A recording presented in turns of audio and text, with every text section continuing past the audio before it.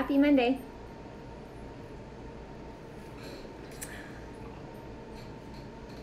Good morning. Good morning. Move my camera over a little bit. There we go. Hello. My new mug. I bought a bunch of new mugs and I'm so excited. This is one of them. Hi, Kathy. Good morning. Oh, just waiting on people to join in. I have two dogs with me today, Emma and Pig. Pig is on fire, looking for her ball. Do you want to say hi? We're waiting for people to join. You want to say hi? You want to say hi? All right. Up you go.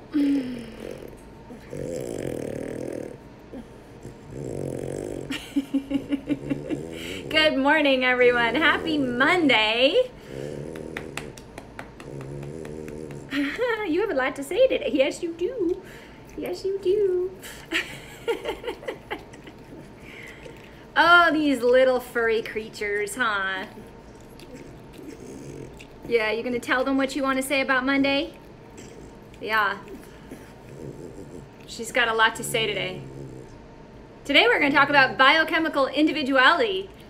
I wonder what that means. I'm going to tell you. All right, Pig, you think you can be quiet? Yeah, well, we'll see. We will see. Here you go, love. It's a treat. Good girl. Come here, Emma. Good girl. All right, Emma's camera shy. You might not see her too much. So, good morning. Did everyone have a nice weekend? Looks like people are showing up, so it's good. Nice to see you all. Nice, very busy weekend here around the Pingel house. Lots going on this week.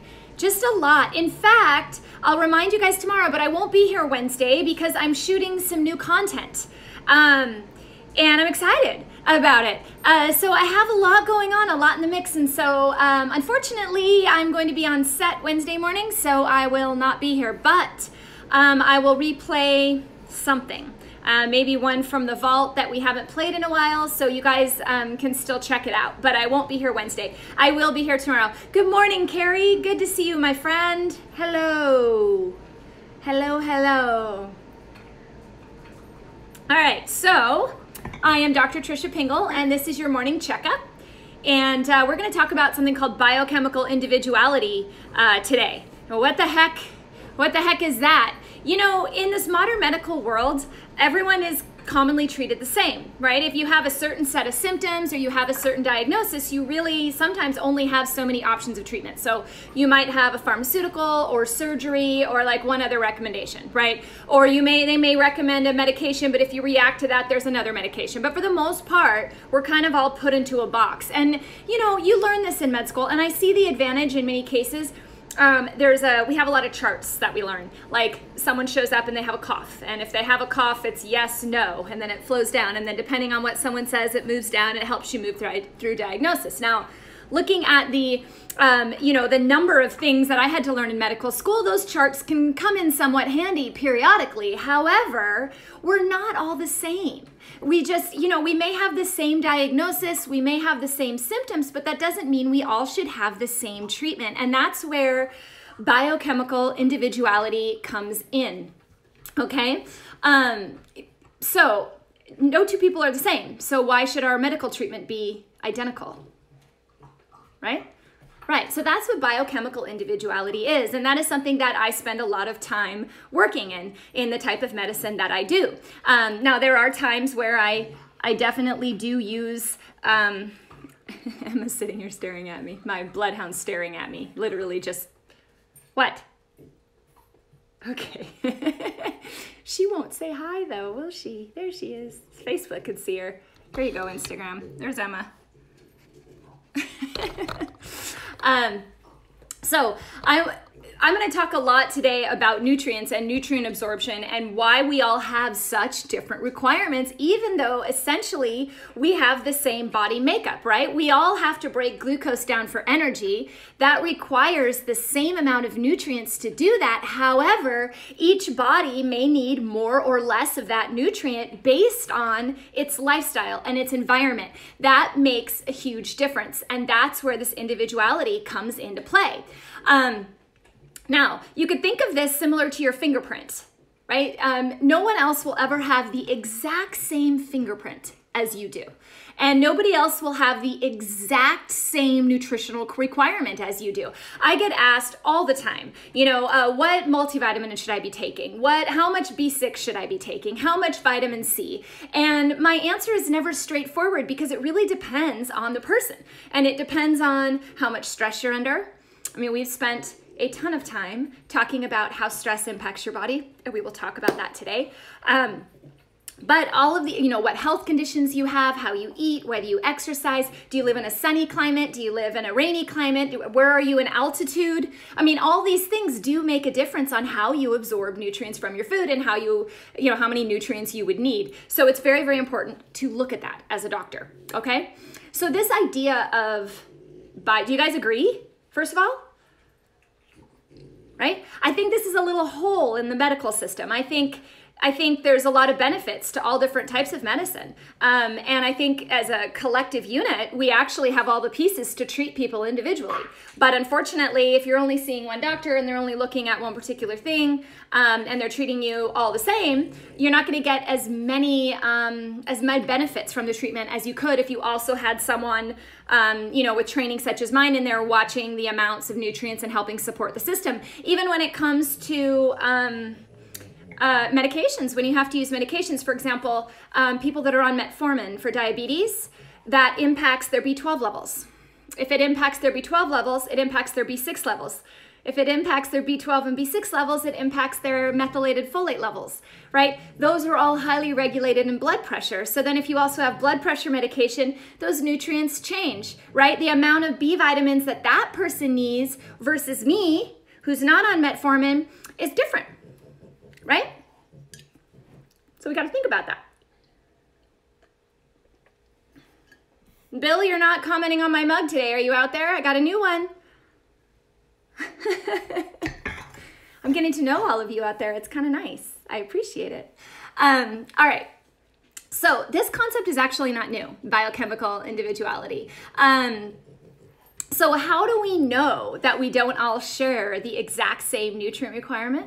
In the 1950s, there was an American biochemist and researcher. His name was Roger Williams, and he conducted research that revealed that the recommended daily allowance, or the RDA, of nutrients was not enough to meet most of the bodily requirements of most people's nutritional needs, only some.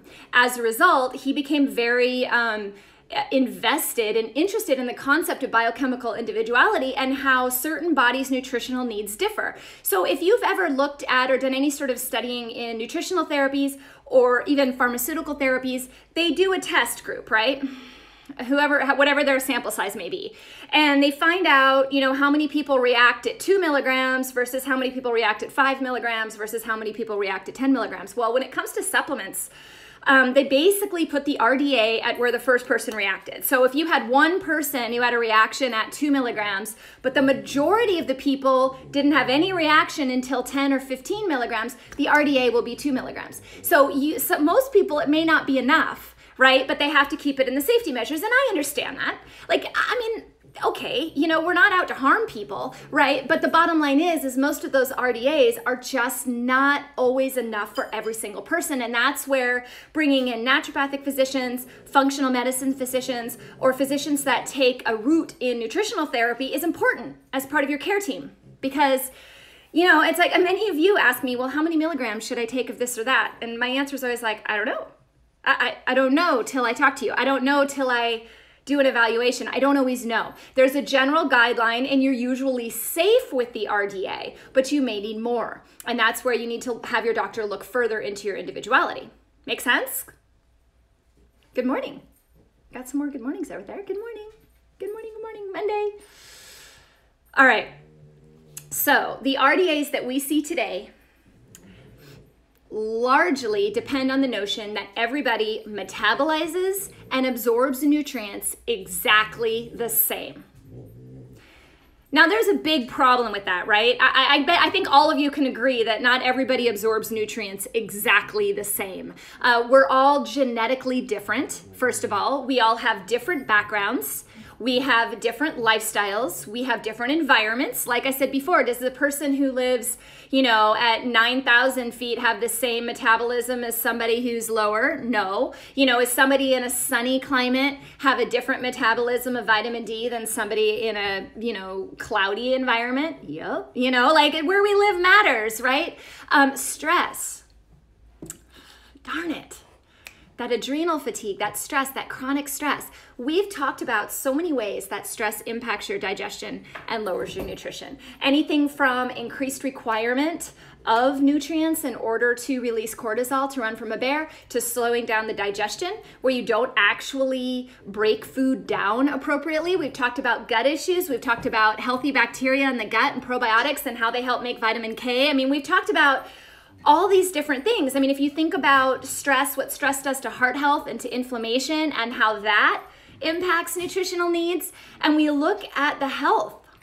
You know, I know not all of you are in America. I realize that, and I talk about America often pretty much because I live here. But if you look at our country and you look at the health conditions that we have right now, a lot of them stem from nutrient deficiencies, right? Or put a lot of stress on our body. If you're diabetic, type 1 or type 2, that's very stressful. Very stressful on the body. That's going to impact your digestion and your absorption. If you're put on medications, that's going to impact your digestion and absorption. Pig agrees. She's squeaking her Homer donut. So we have to consider that when you look at each individual person. I see this a lot, this lack of biochemical individuality treatment in hormone arenas. Pretty much everything in women, supposedly, according to the book, is solved by the birth control pill.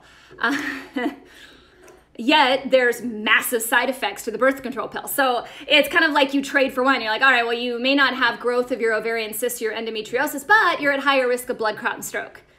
Great. Which one do I want? Endometriosis and cysts or blood clot and stroke, right? So everyone's different. You can't fit everyone into the same box. The birth control pill may very well be a great option for some people, but not for others, okay?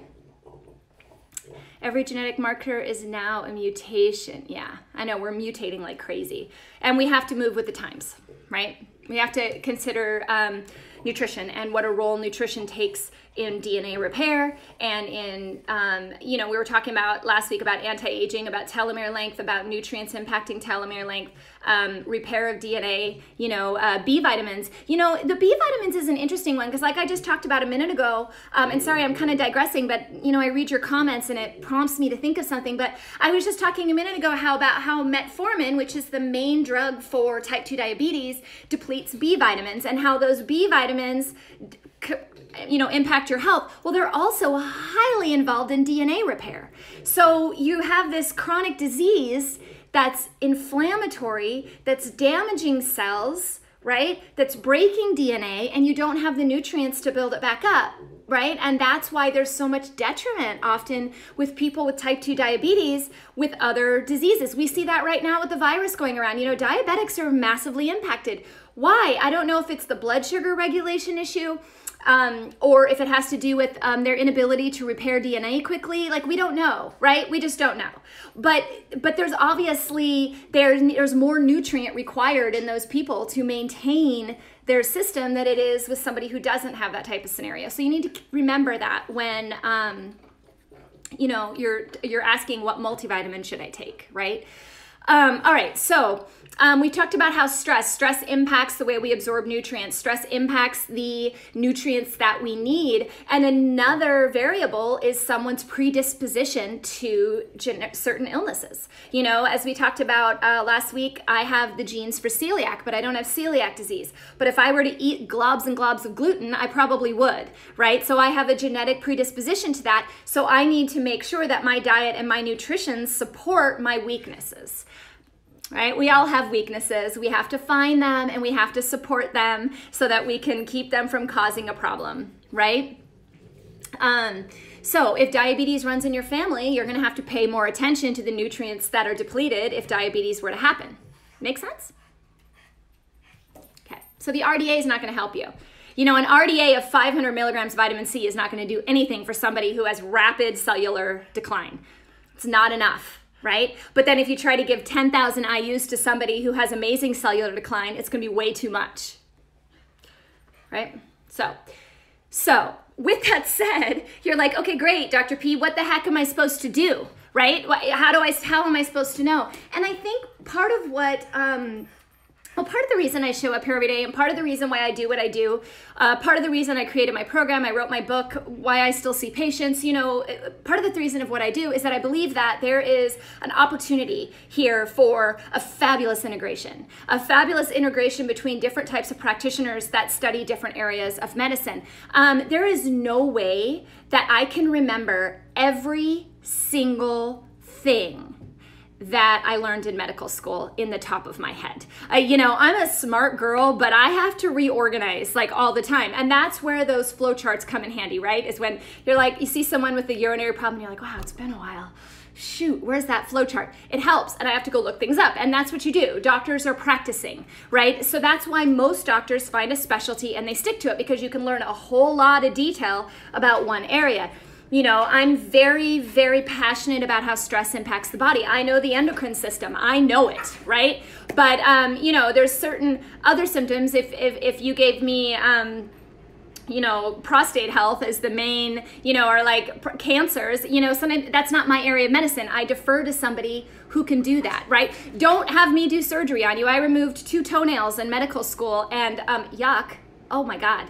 No, not my strength, right? So I know who to call on when a patient needs surgery. And I think if we came together and we had, okay, we've got doctors that are very, very good at diagnosis, right? But they're doing standard treatment. So if you had diagnosis helping out with somebody who's trained in nutritional therapy, helping out with somebody who's trained in the particular system you're looking in, and then having someone overseeing it, that's, I think, what we intended, right? When we had the primary care physician and then we had all these specialists, we intended collaborative work. We're not getting that. I mean, are you guys getting it? I hope you are.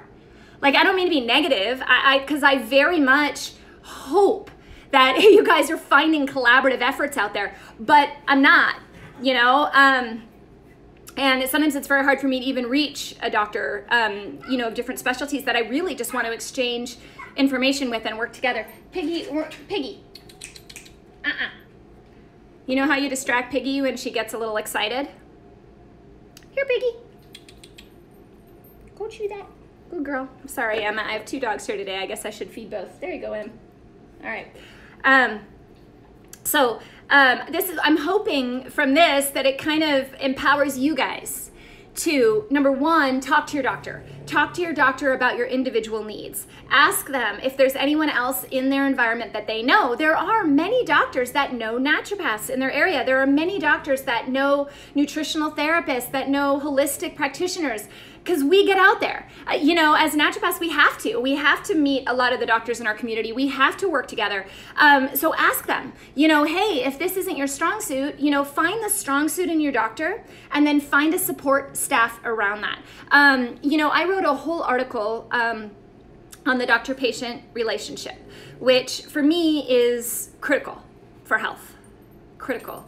And I do concierge medicine. So for me, that's very easy to achieve, this doctor-patient relationship. I can spend more time with my patients, I can get to know them, and I refer them out when I know I need to refer them out. I don't try to take on things or pretend I just ignore it. There's many times I have to work with other people. I think there's sometimes such an egotistical take from many doctors that if they don't know what to do, they just dismiss it. I think it's very important for us, if we don't know, if it's not our area, to refer to somebody who does and then follow up, right?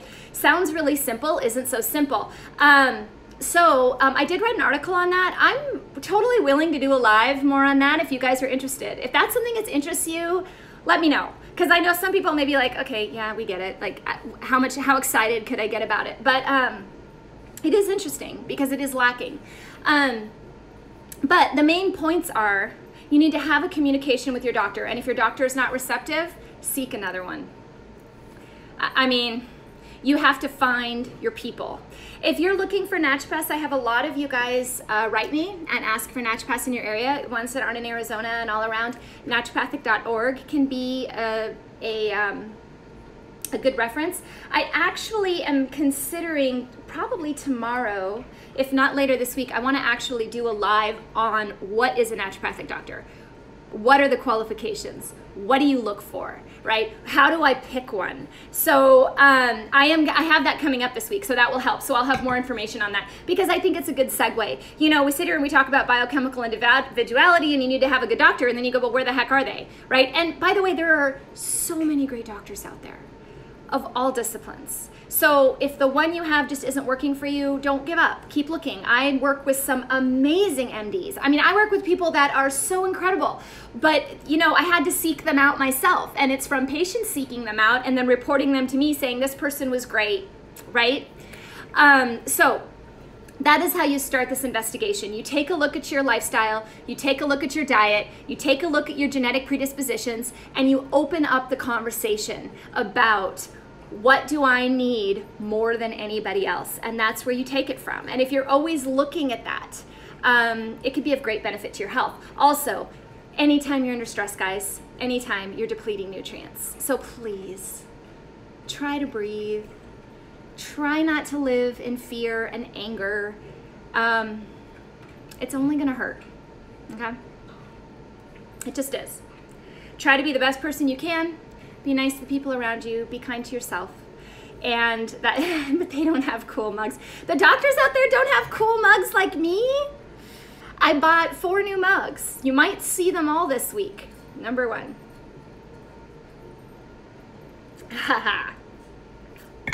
So anyway, thank you to all of you that showed up this morning. Happy Monday. Once again, just to repeat, I will not be here Wednesday because I have some exciting new content that I am shooting. So I will be behind a camera on set on Wednesday morning, and that was the only time we could do it. So it is what it is.